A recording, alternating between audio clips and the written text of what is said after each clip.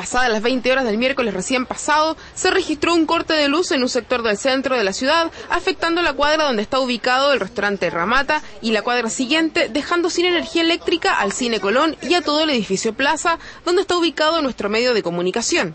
Inmediatamente se iniciaron los llamados a los números de Melari que aparecen en la guía telefónica y esto fue lo que obtuvimos como respuesta. En este momento nuestros ejecutivos se encuentran ocupados. En un instante lo atenderemos. Incluso llamamos al número de emergencia y la respuesta fue que dicho número no existía. Transcurrido el tiempo, la luz no llegaba y tampoco se manejaba información fidedigna respecto a la causa del corte, que provocó serios problemas en nuestro edificio y lamentables pérdidas para el cine y el restaurante. Incluso nuestro noticiero central salió con bastante retraso. No hay absolutamente ningún cliente, como ustedes pueden ver, y lo peor del caso son la mercancía que está en los refrigeradores, ¿no? Se llamó Melari y bueno, tenemos respuestas evasivas. Esperamos que vuelva pronto, nada más. ¿Cuánto tiempo de corte de luz llevan? Bueno, ya me imagino unos 45 minutos ya, por lo menos, ¿no? Y esperamos que se solucione pronto, ¿no?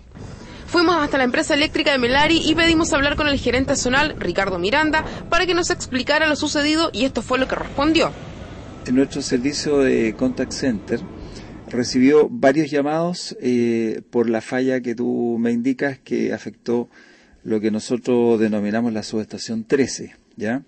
Que incluye el restaurante Ramata, el canal televisión, el cine y todos los clientes asociados al sector.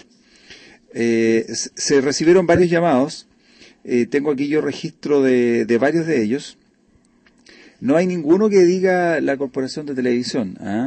En base a eso, le preguntamos entonces si la empresa cuenta con un solo móvil, puesto que, tal como indicó Miranda, el móvil habilitado estaba ocupado en otra situación. La verdad es que en condición normal, nosotros durante el día tenemos 2 móviles y el resto de las horas tenemos un móvil, ¿ya? Eso es porque la tasa de fallas en la zona es bastante baja y cuando hay situaciones de muy largo aliento, tenemos turnos permanentes para reforzar esos turnos, digamos, para reforzar cuando hay, por ejemplo, postes chocados, que lamentablemente tenemos muchos postes chocados acá en la región. Ahí tenemos camión y todo un equipo preparado para atender en forma urgente ese tipo de fallas. En cuanto a la causa del corte de luz en el subsector 13, Miranda explicó. Lamentablemente acá, aunque cueste creerlo, yo digo a todos los televidentes, ¿cierto?, que los pájaros nos causan muchísimos problemas, ¿eh? No solamente por las fecas que caen sobre los aisladores, sino que también que provocan descargas con la humedad después, sino que también al chocar con las redes. En particular ayer fue que un pato yeco, al ir bajando de forma muy rápida, juntó 2 líneas, provocó un cortocircuito que hizo operar la protección del transformador asociado. Ahora, eso indicado por uno de los vecinos del sector que vio la situación, porque la verdad es que restos ahí hay unas pocas plumas en el suelo, pero no alcanzamos a dejar registro de fotografía ni nada de eso, sino que fue indicado por los vecinos del sector.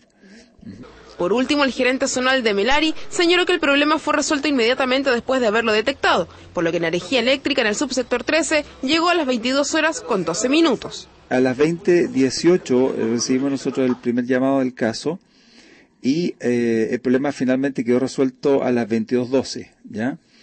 Yo ahí quiero mencionar que lo habitual es que nosotros resolvamos antes este tipo de casos, pero simultáneamente teníamos otra falla en el sector que les indicaba antes, ahí en Rómulo Peña con Barros Borgoño, y que consistía en una falla que había que terminar esa primero para resolver la otra, ¿ah? Dado que no se trataba de postes chocados ni líneas cortadas, no se recurrió a las cuadrillas adicionales de emergencia que tenemos las 24 horas disponibles, ¿ah? Así que se resolvió el primer caso y después se fue a atender el restante. Según Miranda, cabe destacar que según la legislación vigente de compañías distribuidoras de energía eléctrica, indica que los problemas de corte deben revisarse antes de 2 horas, por lo que en este caso, Melari no solo cumplió con la norma, sino que además solucionó el problema.